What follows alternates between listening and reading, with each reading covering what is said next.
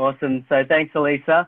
So guys, I want to introduce you to a little boy I once knew. This little boy's name was Philip. The name that was given to him in the orphanage he came from the Philippines in 1989. Philip's father was Joseph. His mother was Flor. And they came from a very poor part of the Philippines called Malabon. Joseph worked as a gardener for a rich family in Metro Manila, Philippines, and Flor was a domestic helper. Flor and Joseph were not able to raise their son due to extreme poverty that their families had come from. Upon his birth, it was decided that he would be given up for adoption for a better life. It is interesting, but in this moment, when he was given up for adoption, he was wounded. A primal wound that was formed from the severing of the connection from his biological mother through adoption. As an innocent child as he was, the primal wound that he had to bear for the rest of his life manifested in a sense of mistrust, emotional and behavioral issues, and issues that caused problems later on in life with his relationship. Philip was fortunate. He was adopted by a kind and loving family, Basil and Mary Natoli from Melbourne, Australia. Basil was a special needs teacher for the blind and also a passionate gardener himself. Mary was a district nurse and attended to patients at their homes. And in September 1989, the couple went to the Philippines to pick up this bundle of joy. As they arrived in the orphanage and met Philip for the first time and welcomed him into their family, they looked down into the cot and saw this Filipino little boy staring up at them. With a boil on the right side of his head, they knew that they had fell in love. From that moment onwards, Philip's life had changed. Even his name changed, the name that he was given in the orphanage. See, Philip's name changed to Joseph. See, I am Joseph, born into poverty and an international adoptee. I was adopted, I was 9 pounds, 6 ounces, the weight of a newborn baby. Unnourished and tiny, I was labelled a failure to thrive, an unfair label, but a label nonetheless and something that I had to bear for the rest of my life. Growing up as the eldest of 3 kids, I was in and out of trouble. I gave my parents a run for their money. I was in and out of trouble with the law. I had problems. I was hanging out with the wrong crowd. I was involved in gangs. The people I hanged around with later on in life, the older people that I hanged around with, got committed for murder. And there was a turning point in my life where I nearly got locked up in what we call juvie, or juvenile jail, for grand theft auto, stealing a car and driving it without a license at the age of 15. And it was at this point my parents were at the end of their straw. They didn't know what to do. They had no idea what to do. They sent me to places, to anger management, counselling appointments. But what they weren't doing is that they weren't addressing the issue, the core issue. And those core issues were the primal wounds.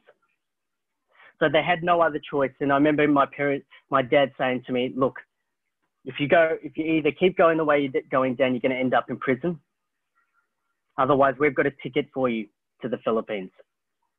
See, I've been going back and forth from the Philippines for many years. They wanted me to be connected to the Philippines. But this wasn't a holiday. This was a trip for 3 months to shake me out of that cage. I did charity work in the Philippines. Months before I got to the Philippines, there was a typhoon. And I did some charity work in a hospital. I met this gentleman who was a little bit older than I was. I was 15 at the time. This gentleman was 18. He told me a story about how he his family was in a building, and the typhoon hit and completely flattened the building. The only way he was able to save his siblings was he heard his youngest in the family call out for help. And with his hands, he had to dig through the rubble to find her. See, at this point, I realized for me that even though I was doing charity work, I went through the slums.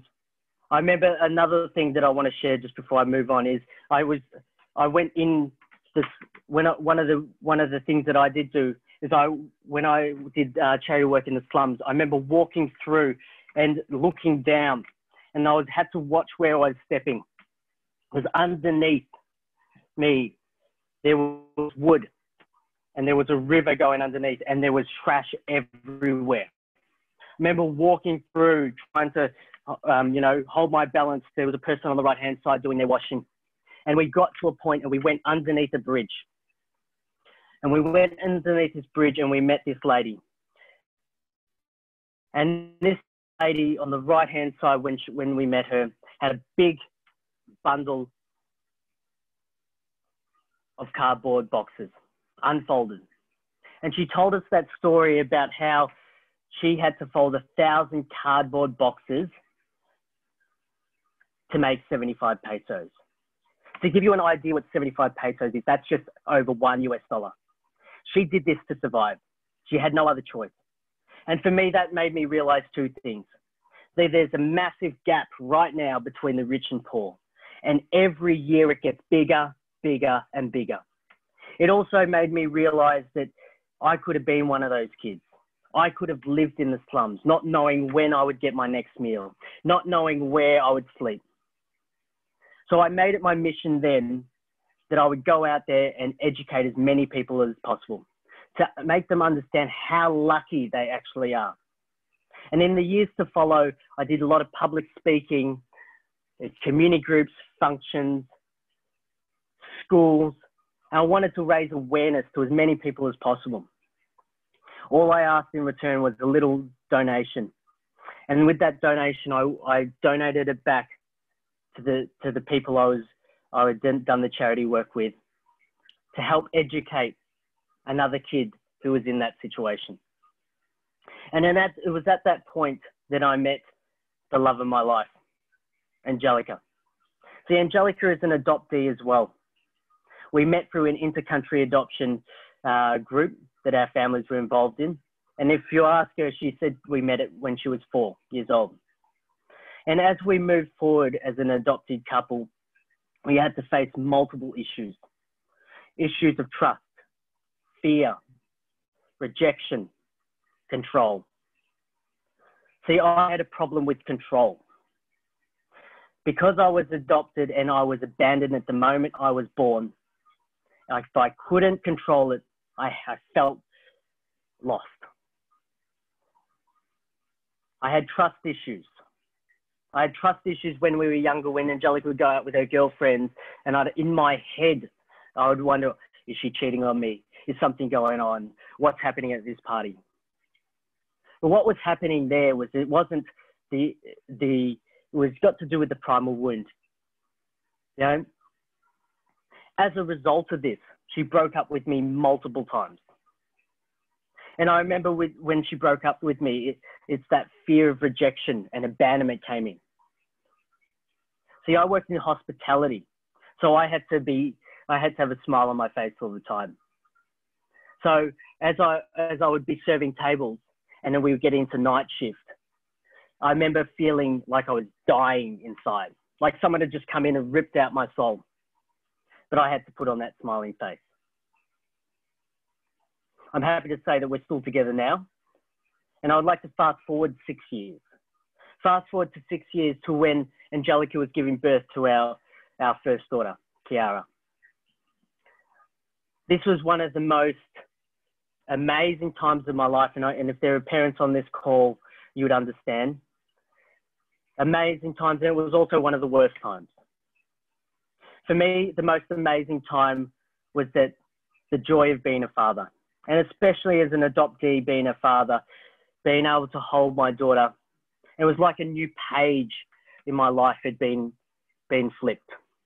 It was like a weight had been lifted off my shoulders. But at the same time, it was also the worst time of my life. I remember when Angelica was having contractions and pushing out Kiara.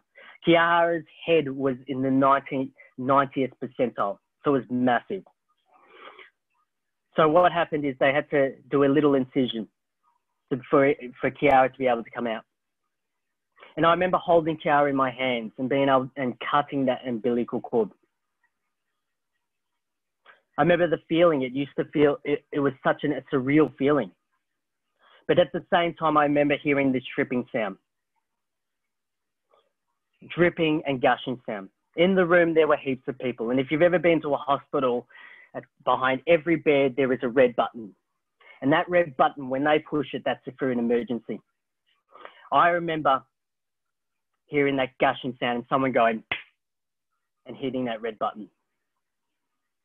Because what was happening there is Angelica was losing a lot of blood.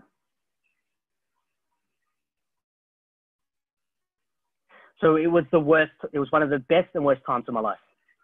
Best time because I had my daughter. Worst time, I was about to lose the love of my life. See, the moment it flashed through my head is that I could have been a single father with a minute-year-old baby in my hands. And it made me realize how lucky I was, not just because I was adopted, not just because I was becoming a father, but it was a culmination of things. And I think for me, later on, the doctor said to me, because they rushed her away. So later on, they said to me, they go, if Angelica lost 400 grams worth more of blood, she would have been dead. See, she lost 2 liters worth of blood for them to be able to stabilize her. So holding this baby in my hand and wondering, not knowing what thoughts are going through my head, everything's happening so fast. I had to be the rock for my family. Hours later, they released Angelica. She was extremely tired from 13 hours of labor, having lost 2 liters worth of blood. She was lucky to be alive. And I think she was a fighter. She had that fighting spirit. But she was a fighter the moment she was adopted. 6 months later, at the age of 24, we found out we were pregnant again. This time we were having twins. I remember telling my parents the news and they didn't. We were joking around before and going, yeah, we might be pregnant, because previously Angelica was very tired. And I remember them doing the scan on Angelica's tummy. And we had Kiara at that time. She was 6 months old. She was running around. And they scanned and they found 1 baby. And they said, hang on, let's just move it across and see if you haven't got twins here. They scanned it across and we had twins. I called my parents. They were on holidays in the Philippines. They didn't believe me. I remember them having to sit down and say, I'm lucky I'm lying in my bed. See, guys, I know I want to try and share this.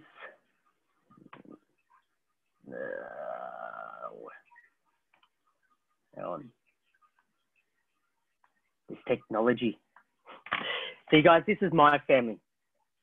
Angelica on the left, Kiara in the middle, Elena, one of the twins, being held by Angelica, and Marley, the other twin, being held in my arms. I'm so gifted to be able to share this story with you. I'm so lucky to be standing here right now. See, as an adoptee and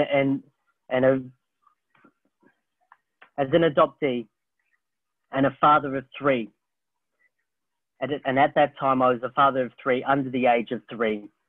and an individual who had to deal with trials and tribulations over my life and through identifying my primal wounds. I made a promise to myself that I would never forget where I came from, who I am, and where I'm going.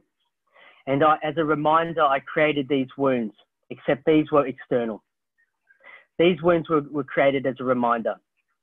They sit on the left-hand side of my arm and go halfway down the left-hand side of my back. These wounds are in the form of tattoos. And they were a reminder to tell me that I had a higher calling in life. That to use my experiences to empower others and tell them that your past does not define your future.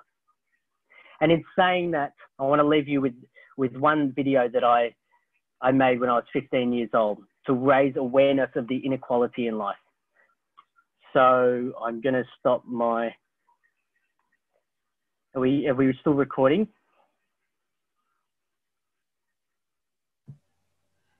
That was powerful, Joe. Recording again. Thank you for sharing that. No, thank you. That was really beautiful. Joe, will you be showing any more stuff for us? No, sorry, I'll just turn that off. I thought that was No, you're fine. No, that's everything. That's everything. That was really, really beautiful. Thank you so much for sharing your story with us, Joe. It's really profound. Gentlemen, do you have any questions for Joe? Any comments?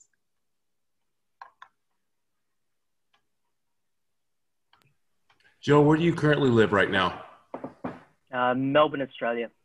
Okay. And do you still get a chance to go with all the travel restrictions with COVID and stuff like that? Do you still get a chance to go to the Philippines at all? We used to go back every 3 years. We took my kids back. I want them to have the same as what I had, is just be connected to where we come from and always know where your roots are. But obviously with COVID-19, it's prevented that a lot. It's not going to prevent for us. It's not going to prevent what we're wanting to do in the Philippines in terms of helping the people in need right now. So. Okay. And last question: what exactly are you looking to do moving forward? What is your big, audacious, hairy goal? My vision moving forward is to create. It's not just in the Philippines, but I think the main thing is creating awareness with people about how lucky we are. Whether it be you walk down the street and help the homeless people down the street, you're making a difference. And so I've got a project that I'll be working on with a couple of friends of mine moving forward. And I think it's a big thing that we're wanting to do, but essentially what we're wanting to do is get a block of land and be able to create jobs and bring them to become self-sustainable and move them into the community, whether they're homeless, whether they're integrating into society, just being that platform, whether through either hospitality and using our networks to be able to bridge that issue that we're facing in society right now with homeless and people who are underprivileged. Yeah, you and James need to connect ASAP. Hey, Joe. Thank you for sharing, my man. I have many Filipino friends. I actually ride with a motorcycle club called PhilCan, Filipino-Canadian Motorcycle Club. So there's like 4 Caucasians and about 30 Filipinos here in Toronto. All Harley dudes, man. They're badass, these guys. It's like, we call them the midlife crisis Oakville biker gang. It's all like middle-aged men, just the most beautiful people. I spent quite a bit of time in India and visiting orphanages as well. So I'm right tuned into what you're doing there. Also, I love the hip hop industry and the scene. So I'd love to learn a little bit more about how you play in that world. And Vas, who is Sohan's lady, she's also interested in opening up an orphanage. So we've been in discussions around that. So maybe we can bring Sohan back in on the conversation at some point. Do something around, Southeast Asia anyways. Absolutely. I think and Sohan, myself and another contact here in Melbourne, we have started talks in doing something on that scale. We want to try and do it in Australia, somewhere that's not, it's quite hard. I know if in Southeast Asia or coming into third world countries, it's a lot easier to implement this sort of stuff. But in Australia, I want, the way I'm sort of, and the vision that I'm sort of seeing at the moment is being able to go, you know, to the government and saying, well, we've got an issue here. You've got homeless people. We've got a big gap. We can address that issue.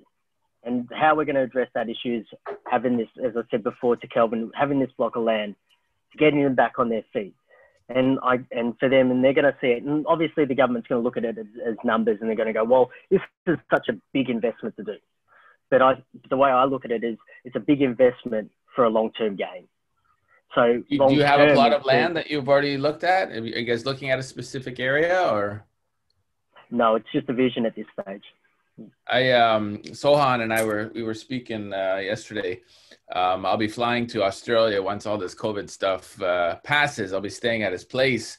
And we were thinking about doing a business accelerator event, like a personal development type event, Canada, Australia kind of thing. And then I'm going to invite him back this way. Maybe you can join that collective. We could do some sort of a fundraiser and get you your property. That'd be absolutely I'd be amazing. open to that. I'll donate all my cut. That'd be amazing. We'll talk more. That's so beautiful. We'll definitely connect. Thank you for that, James. It's always, I love how you're always so up for like collaborating in your generous heart. And Joe, I love your vision. That's fantastic. And yeah, just some real powerhouses in here in general, Sohan. And I just love to see the collaboration and connection. It's a beautiful thing. Joe, there's different relationships. No, thank you for the opportunity. You're so welcome. It's a true honor and privilege to have you here with the group and sharing your beautiful heart. So you have an interesting story in regards to the hip hop world and the beautiful relationship. I remember you talked to how you collaborated with some of those b-boys in the Philippines, right? So what are some of the relationships in regards to masculinity and the hip hop realm in bridging the two countries? I think for me, with the story about how I connected with them, we were hip hop dancers. We literally just did hip hop dancing when we were coming out of high school, and we used to see these guys on YouTube and go, "Wow, I'd love to be like them. I'd love to meet them." And I just went on Facebook and then added them all on Facebook and connected with them. And I knew here in Australia we have. It's like at the end of when you finish year 12, everyone goes on holidays or they go and party or something like that. And instead of going partying, we went overseas, and that's when I connected with them and said, "Hey guys, we're going to the Philippines. Let's connect." And I remember one of them reaching out to me and going, "Yeah, let's go." And then we met up and we started dancing with them, and from there onwards, we just built a connection. A year later, we flew them out to Australia. And I remember them telling that story and going, "Hey, how do we?" Someone asked them, "How do you know Joe?" And we go, "Oh, we didn't. We just met him." And the next minute, we're getting flown out to Australia. But it's amazing how relationships form. And I think in answer to the masculinity aspect of things, for us, like, you know, a lot of us, we reach out and want to make that connection, and sometimes our pride and our masculinity gets in the way of wanting to put ourselves on the line and reach out to people like this. And I think with this is you just got to put it out there to the universe and allow the universe to receive it and bring it back in. That's beautiful, Joe. Thank you so much for that. Amen to that. Yeah. That's why we're all here, right? Today, getting to reach out all around the world, people connecting each other, and now we have this epic group of men that are here on the call today. And thank you so much, everyone, for being here today.